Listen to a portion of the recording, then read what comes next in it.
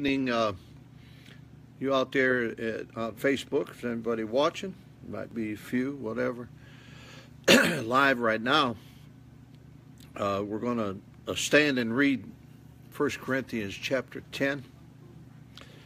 Let us stand here in our church auditorium. I'll read verse 1. We'll read 2 together.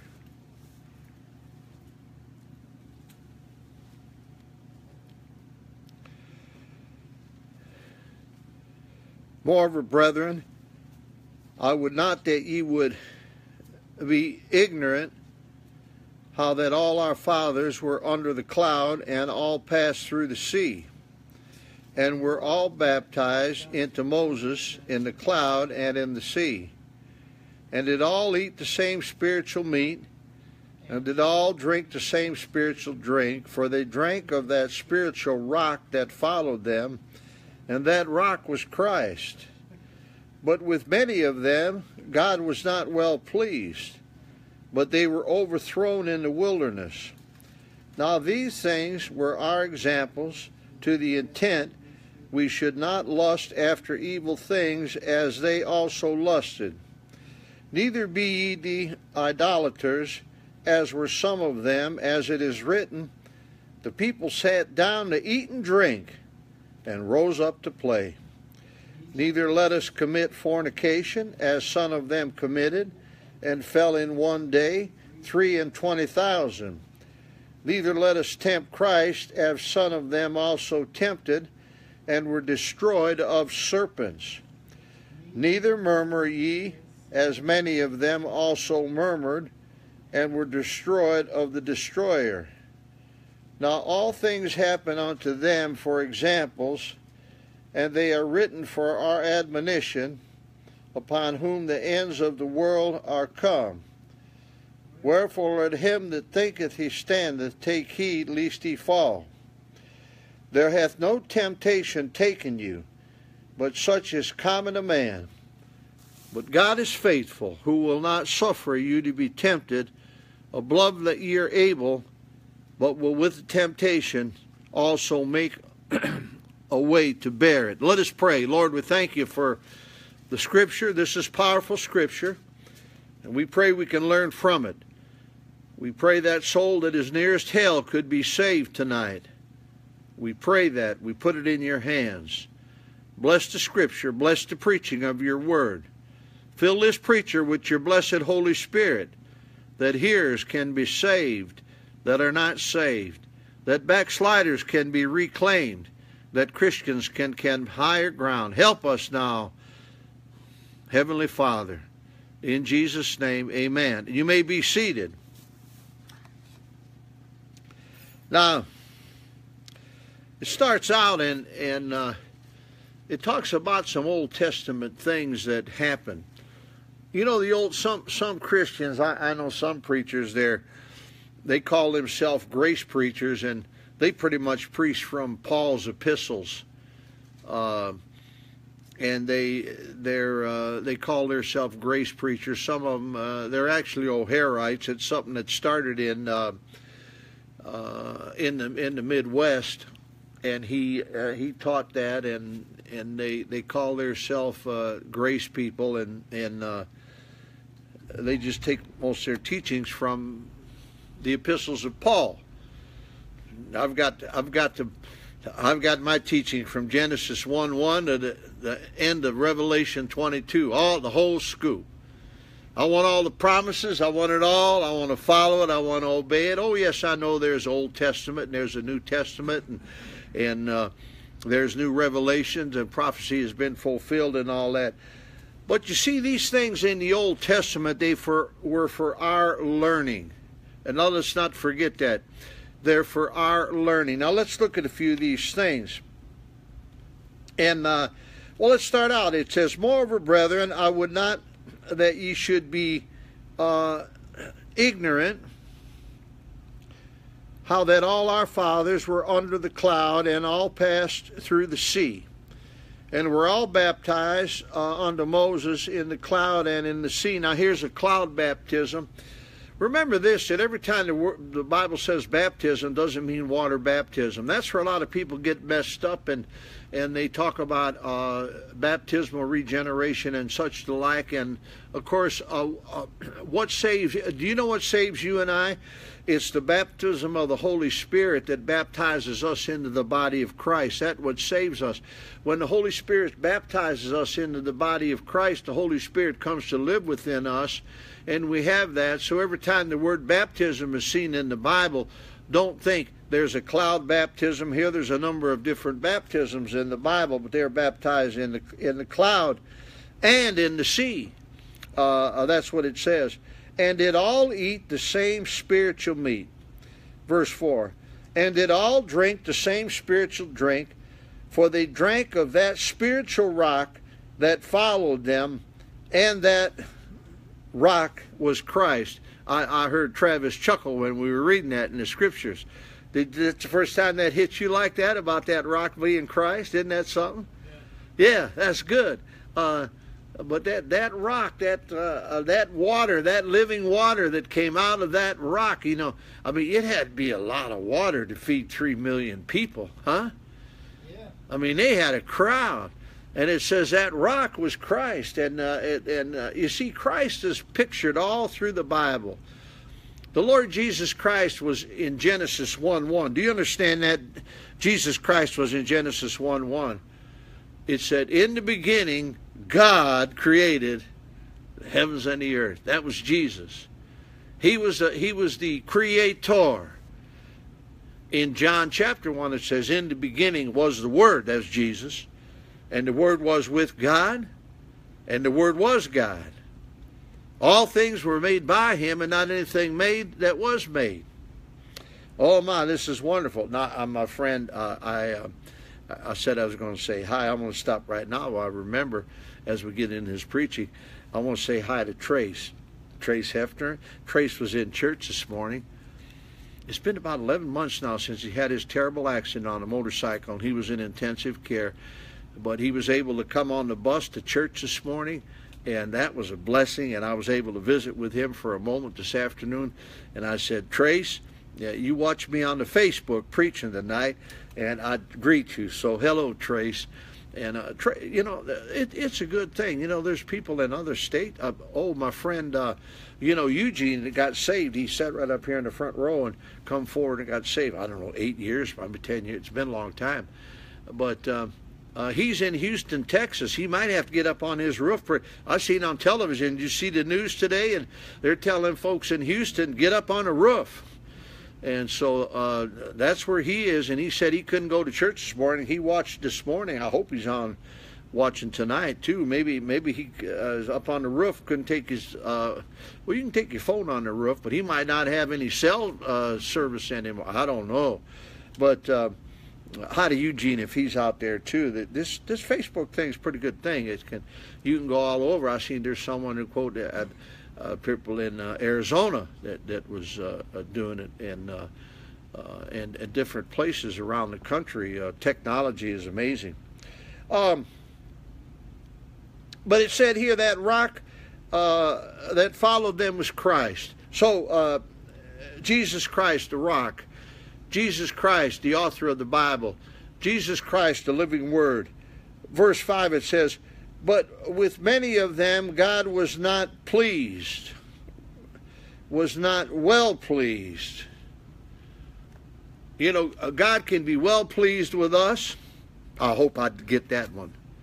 He can be pleased with us. And how about he can be not so pleased with us?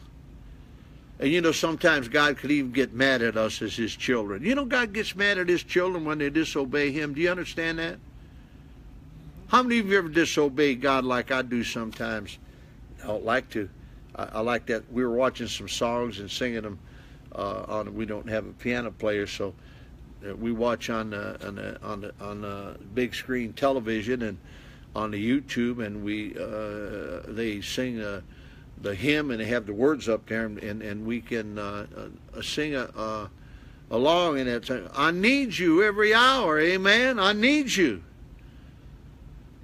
We need to walk with God all the time. And I was thinking of it because temptation will come, won't it? If we don't stay close to God, will be tempted, and what do we do when we're tempted? Sin. Yeah, that's what happens. So it says, but with many of them God was not pleased, for they were overthrown in the wilderness. God overthrew his people. Let's read about it. Look here now. We're in 1 Corinthians 10:6. Now these things were our examples. Do you see why the Bible was written? Do you see why all this was recorded? Do you see why the disobedience of the children of Israel in the wilderness was recorded? It was for what? For our example. He wants to show us so we can avoid it, you see. That's what it's talking about here. Now these things were our examples, to the intent that we should not lust after evil things as they also lusted. So let's look and see what they lusted after. Let's see what they lusted after, and let's say we can be. Did you know nothing ever changed? It's the same yesterday, today, and forever. Did you know there's nothing new under the sun?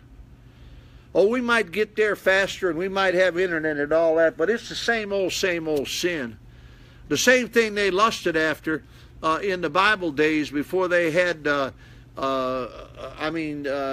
before they even invented the wheel. The wheel's quite a while back, but they didn't have all this fast transportation and all of this. And I see how these planes can get you. You can take a plane. I saw on the internet a couple of days ago. You can get on a plane in Orlando, and you can be in London, England in 8 hours. Now they used to have that Concorde jet. You remember that? That thing used to fly over there, but it don't. I wonder why they quit flying that thing. Didn't they have a trouble in it or something in the landing, and they took it out of service or something? But that thing was faster. I don't know how fast that thing could go from, but it was faster. They used to break the sound barrier, didn't it? Yeah. Yeah, it was pretty fast. I don't know I'm not sure what they fly, but you can get a non-stop flight, go from Orlando to London, England, 8 hours. Now these things were for our examples, to the intent that we should not lust after evil things as they lust. There's always been evil things. There's always been people, and it happened to the Israelites there on the desert. Now let's read about it. Here I see a couple people just come on internet, on Facebook here. Welcome, God bless you, glad you're here. We're in 1 Corinthians 10, verse 7.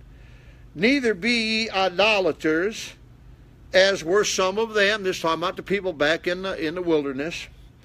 As it is written, ain't nothing new under the sun. Think about it. The people sat down to eat and drink and rose up to play. I bet you a lot of them was doing it last night. I don't know who won someone told me in church this morning who won the fight and all that. They had a big fight, big hype and everything. But there's a lot of people last night. The people sat down to eat and drink.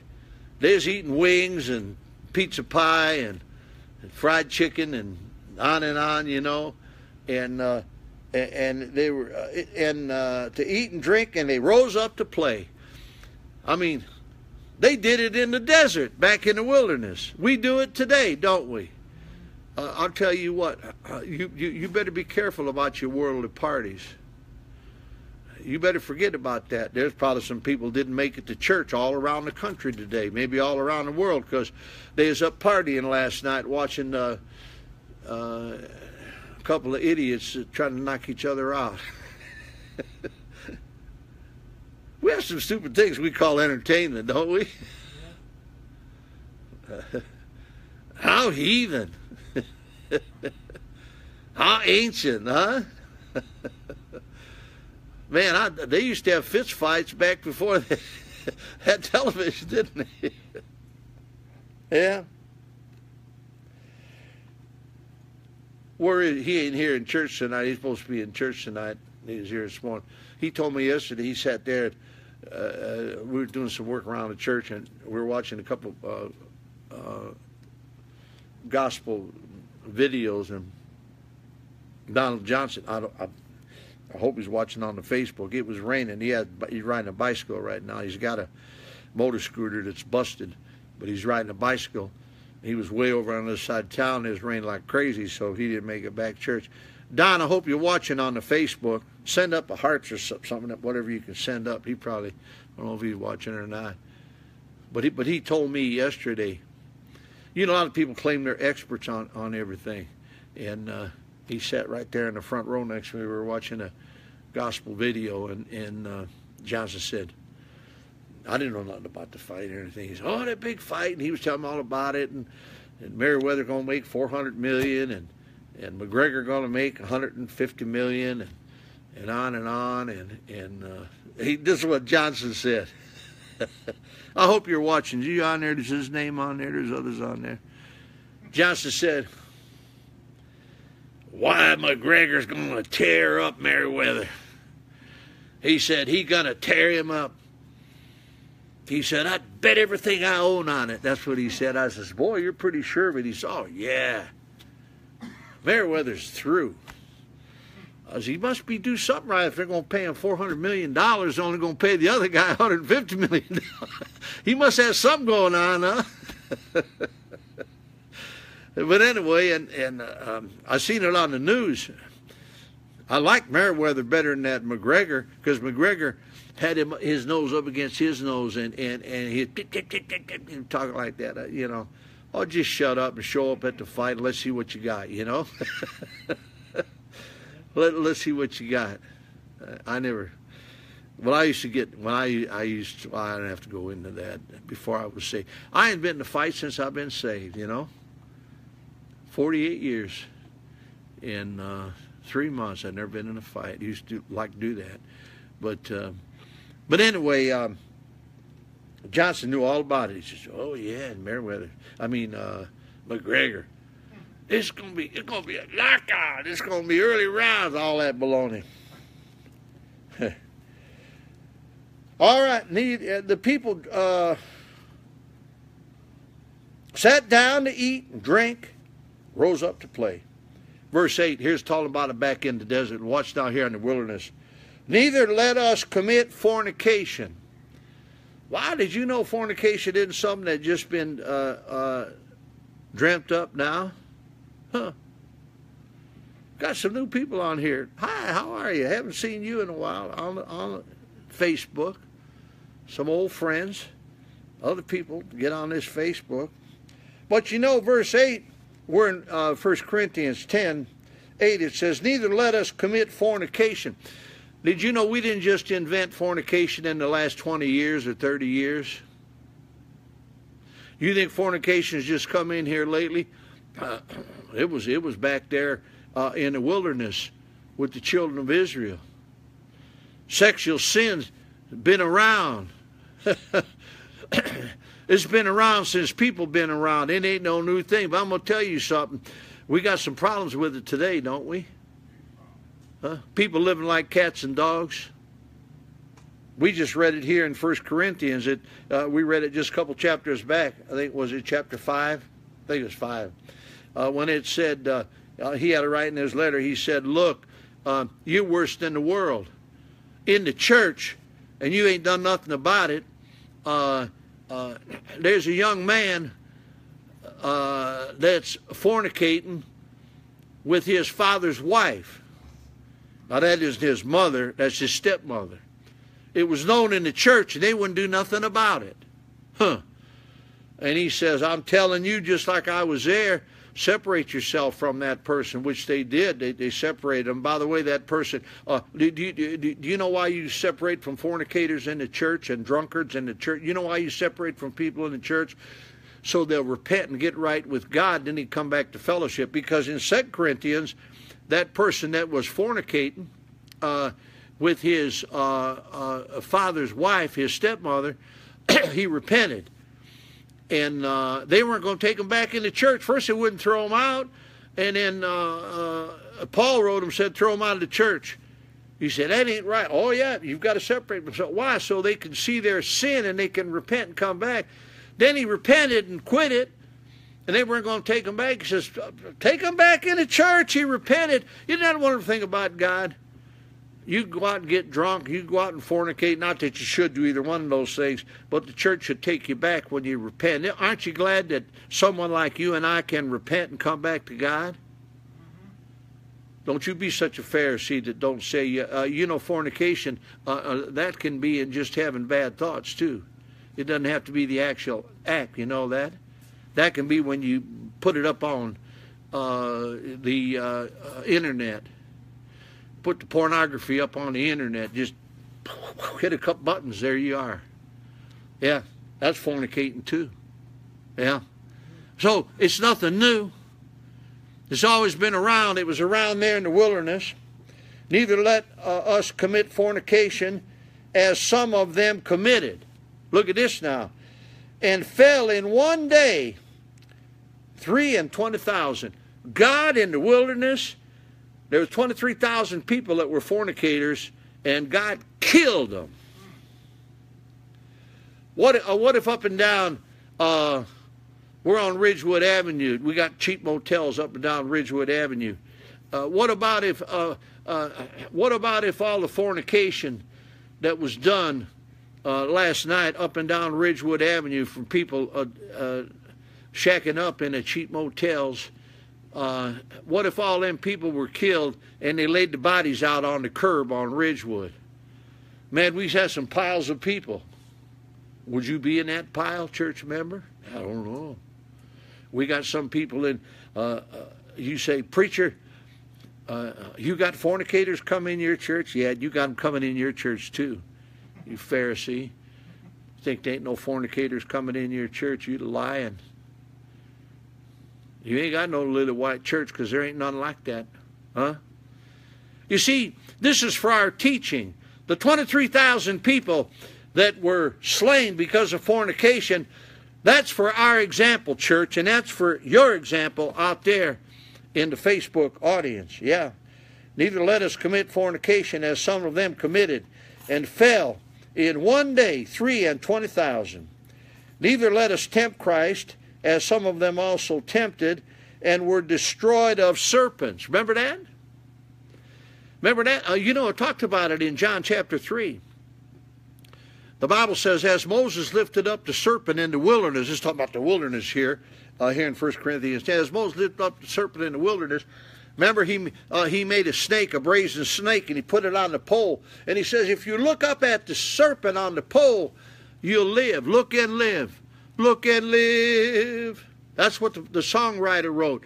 But you see, it says those that looked and trusted and repented of their fornication and of their sin, that they were saved. And you can repent of your fornication today too, and you can be saved, amen, and you can come out of it. And even if you are saved, you can be brought back to Christ, and you can restore your fellowship with the Lord, like that fellow that was written about in 1 Corinthians 5. You go back there and read it later if you want. We're not going to go back to it now. And he was forgiven in 2 Corinthians. Neither murmur ye, as some of them murmured, and were destroyed of the destroyer. I mean, God had turned people over to the destroyer just to be a murmurer, a grumbler, and complainer. You know some folks that come around and always grumbling and murmuring and complaining and telling bad stories on someone? Maybe it's you. Maybe it's you out there in the Facebook. You're the one all the time telling a bad story on someone and grumbling and complaining. You better be careful. God might come send the destroyers to take care of you. He done it in the wilderness. And it said that this what he's telling us here was what? For our what? Example. For our example. That's what it's for. Now all these things happen unto them for examples, verse 11. And they were written for our admonition. You see, it was written. What does it mean for our admonition? It's trying to correct us. It's trying to quit us from being murmurers. It's trying to quit us from being adulterers. It's trying to quit us from doing wicked things. It's for our examples, and they were written for our admonition. That's what this Bible's for, and it's for our admonition that we can do these things that are pleasing for God, upon whom the ends of the world were come. Verse 12. Wherefore let him that thinketh he standeth take heed lest he fall. Now the Bible says this. Pride cometh before destruction, and a haughty spirit before a fall. You better be careful. You better not be proud. You say, I remember Dennis Saborn. Some of you that are watching in Milwaukee, I got people watching in Milwaukee too, where I used to minister. We had a guy there that was wonderfully saved. He was supposed to do a bunch of time in jail, and he got his time wiped away, and he was a great Christian. But he got proud, and he started preaching down at the men. I couldn't preach every service there. We had 4 services 6 days a week and 7 services on Sunday. I couldn't preach all of them, but I'd listen to the messages in my office, or I'd record them so I could know who was preaching. I was very careful about, if I wasn't preaching, I wanted someone to preach right. And Dennis was preaching down at the men, and I heard him. I was in my office, and he was preaching, and I said, tell Dennis come in my office. And he come in, and I says, Dennis, why are you preaching down at the men? I says, that's where you come from.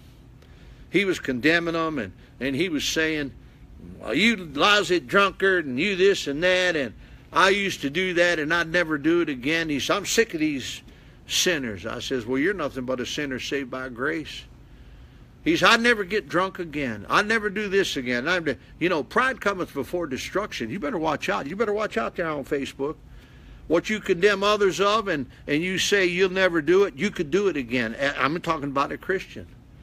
Dennis did. You could do it here, church. You could fall back into it. Don't you think it says here, now all these things happen unto them for our examples. Wherefore let him, verse 12, wherefore let him that thinketh he standeth take heed lest. Dennis thought he stood. He fell back in all the sins he was in before, plus worse. It was worse. He went into worse sin than he was in. Take heed, lest you fall. Watch out. Stay humble. Stay close to God. Repent. Some folks come in our church, and some folks out there in the Facebook audience, you living in sin and you won't even admit it. Yeah. Living like heathens. You ain't supposed to live that way. Drinking and carrying on and so on and so forth. And it's all about the world. And as we read about there, the people sat down to eat and drink and rose up to play. Christians live like that. How sad. Take heed lest you fall. Now this verse 13. This is the big verse. And this is the verse I'm finishing on. I read to this. Now listen carefully. This is the big verse. 10:13. 1 Corinthians. Therefore, it says, there hath no temptation taken you, but such as common to man, men or women. Every temptation is the same. Everybody's tempted. You're tempted to be a murderer. You might even be tempted to be a murderer. Tempted to be an adulterer. Tempted to be this or that. You see, you don't sin until you're tempted first. You see.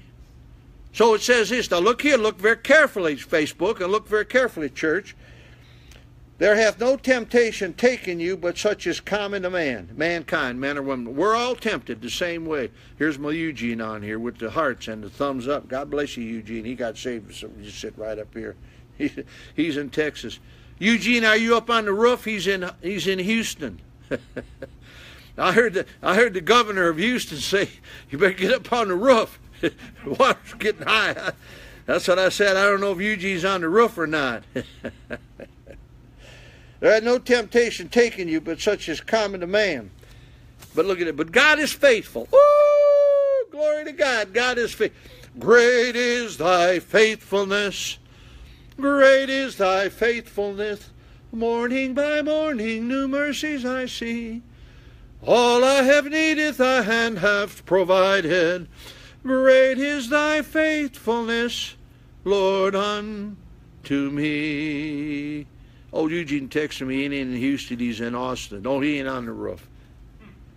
I think he's got water there, though, too. But anyway, this thing, you can preach on this thing, and notes can come up, and hearts start flying, and thumbs up, and all that. It's crazy. Facebook is crazy. I'm just learning about it. I don't know much about it. that. I don't know much about it at all. But look at here.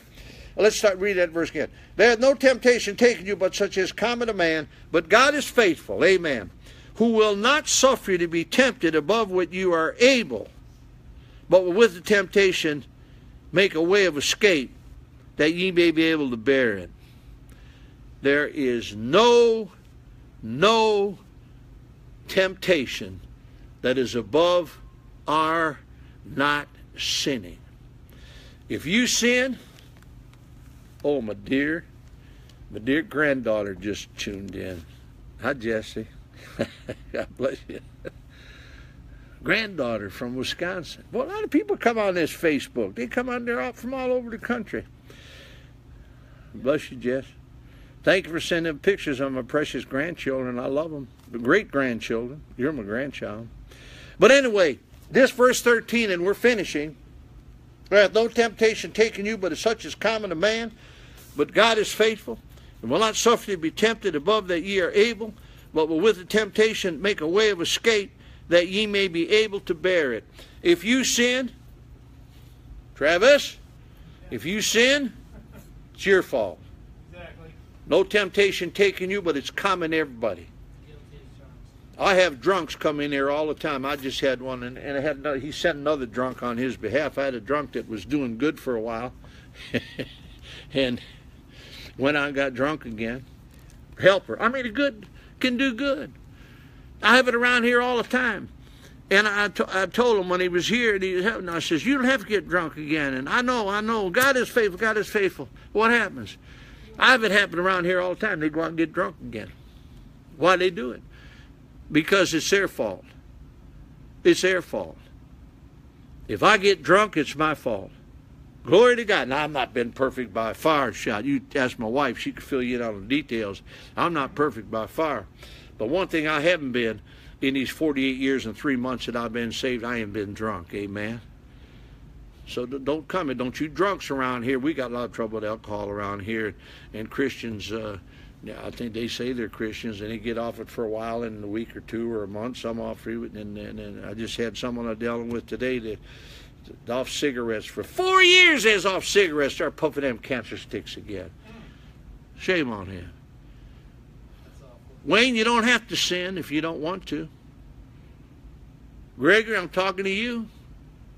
Yeah. Jose, that's for you. You don't have to sin. I could name everybody in here, and I could name everybody out there. I've got some names on here. Eugene, you don't have to sin. Who else I got on here? There's others. Someone's on here and went on and off. They go in and off. I guess it gets too hot for some of them. They bail out.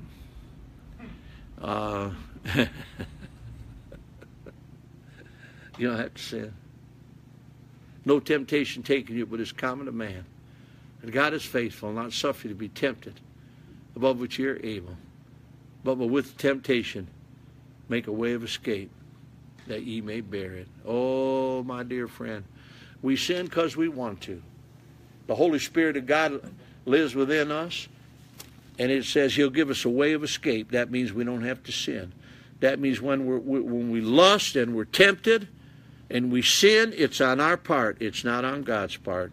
And don't you forget that. Don't you forget that. You don't have to sin. I don't have to sin.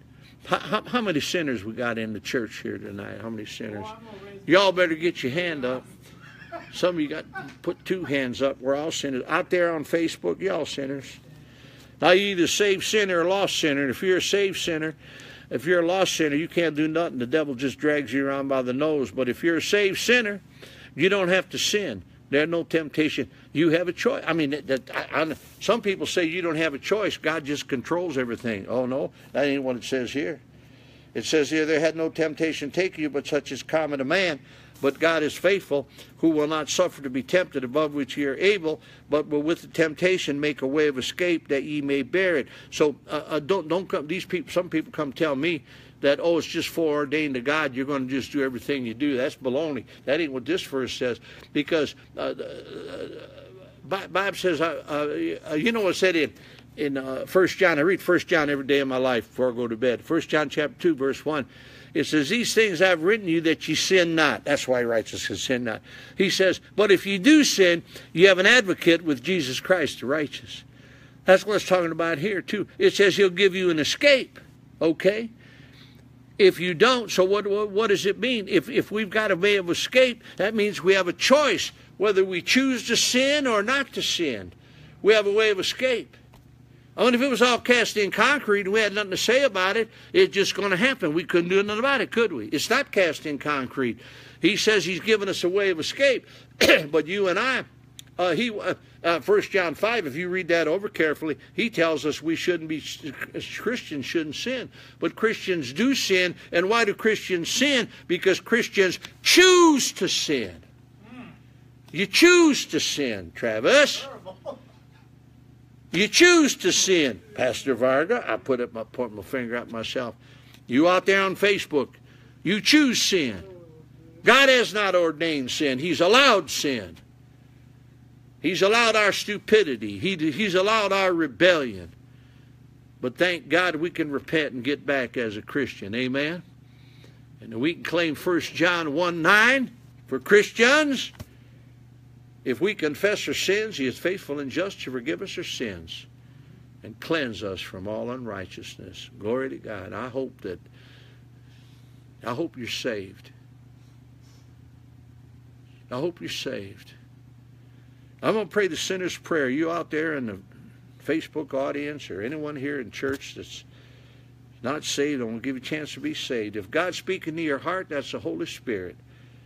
And you can receive the gift of God like I did on April 4th, 1969. Oh, yeah. I'm going to pray the sinner's prayer. And if God's speaking to your heart, that's the Holy Ghost calling you. And you can be saved. I'm going to pray the sinner's prayer for the church. You that aren't saved in the church and you that aren't saved in the Facebook audience. This is the prayer. Let me pray it. You pray it with me. Dear Lord Jesus, I believe you died for me. Shed your precious blood on Calvary's cross and rose from the grave the third day, the best I know how, with an honest heart. I turn from my sins, receive you as my Savior. Thank you for saving me right now. Dear one out there on Facebook, have you trusted Christ today? Everyone has to have a getting saved day. The Bible says you must be born again. You must complete the transaction. The Holy Ghost must speak to your heart, and you must receive Christ. As many as received him, to them gave he power to become the sons of God, even them who believe upon his name. If you in church, is anybody here in church? Anybody here weren't saved? You're here in church. You prayed that prayer and you got saved tonight. You've never been saved before. Anybody at all? Yes, yes. God bless you. God bless you, sir. I'm so glad for that. Praise the Lord. All the angels in heaven rejoice over one sinner that repenteth, moreover 99 just people. Read this 1 Corinthians 10, 1-13 over several times.